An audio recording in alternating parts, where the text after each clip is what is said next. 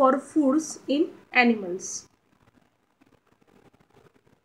Adaptation for food. Depending on the food habits, animals can be divided as herbivorous, carnivorous, omnivorous,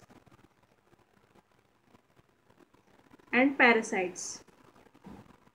Now let us know about herbivores. These are the animals which eat plants. Their front teeth are sharp and flat, and back teeth are strong. For example, horse, cow, deer, and rabbit. Now next, carnivorous. These are the animals that eats flesh of other animals. Their front teeth are long, pointed, and curved, and are used for holding and tearing off the prey's flesh. For example, lion, tiger,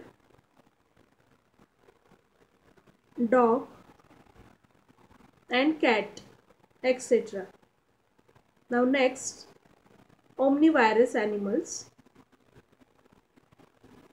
These animals which can eat both plants and flesh of other animals. For example, deer and human being, etc. Now last,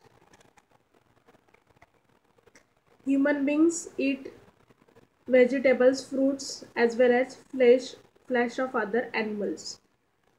Now next, parasites.